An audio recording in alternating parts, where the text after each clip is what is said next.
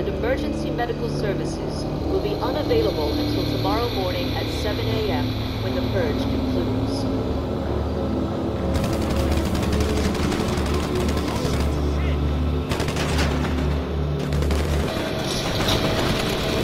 May God be with you all.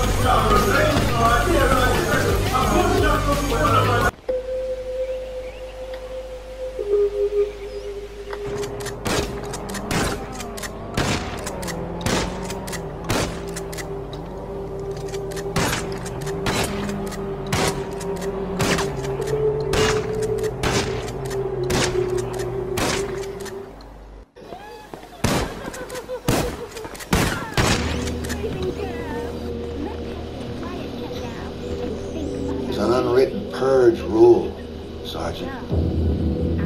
Don't save lives. Tonight we take lives. We make things manageable for us. Unfortunately, the citizens aren't killing enough.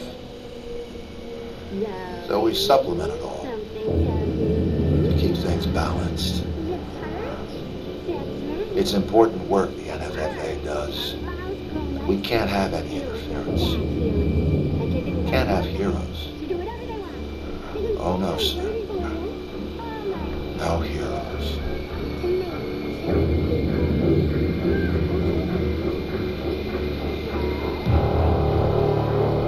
I hope you feel cleansed.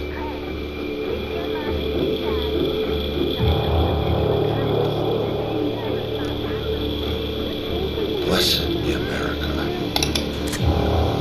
A nation. Go! Fuck yourself!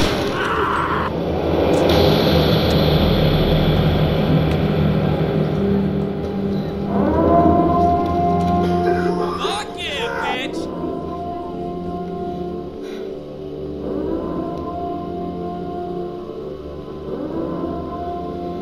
Yeah!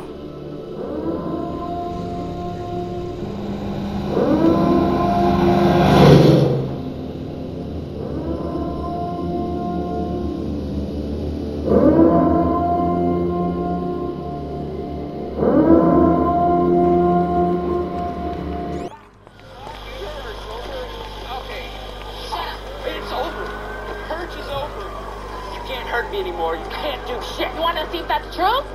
No. Start running. Ladies. Oh, shit!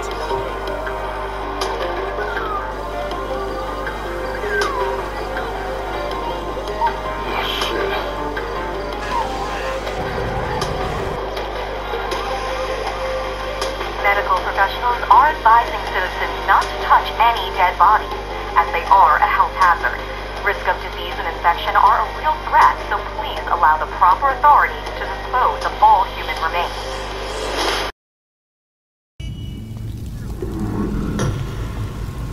Damn it.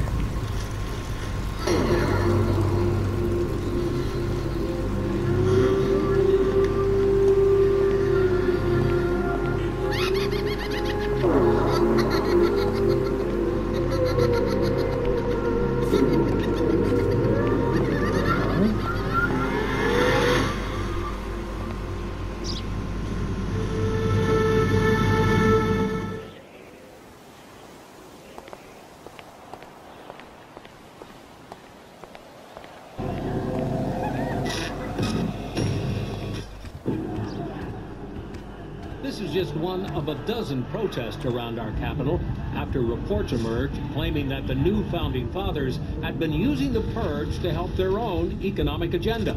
There's a recent statement by incendiary purge detractor Dante Bishop. For the past 20 years, the NFFA has taken a legalized murder to decrease the poor population, which in turn keeps the government spending down. Less welfare, less health care, less housing.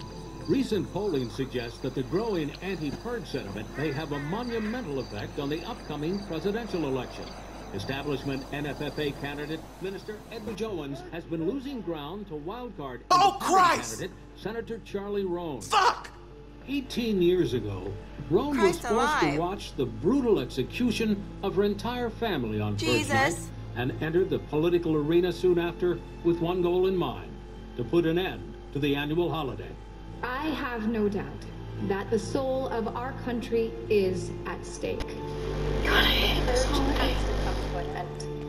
Senator Roan is proving to be the greatest threat to the NFFA regime since they first took office 25 years ago. What else can we do? We do whatever it fucking takes! Professor Adams was purged last night. Out in the streets like an animal.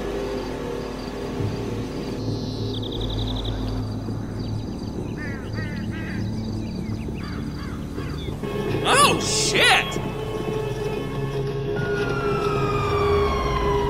Still report 7 a.m. Purge anyone? Hey, what happens on Purge night stays on Purge night.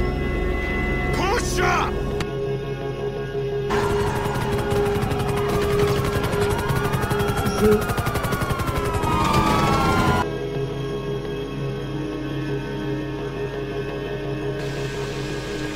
Damn!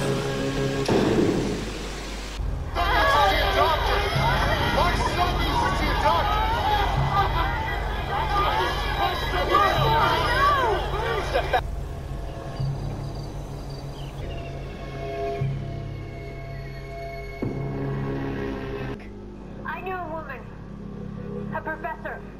She was researching the effects of purging, how it changes our brains. She ran a scientific study looking at regular people like you and me.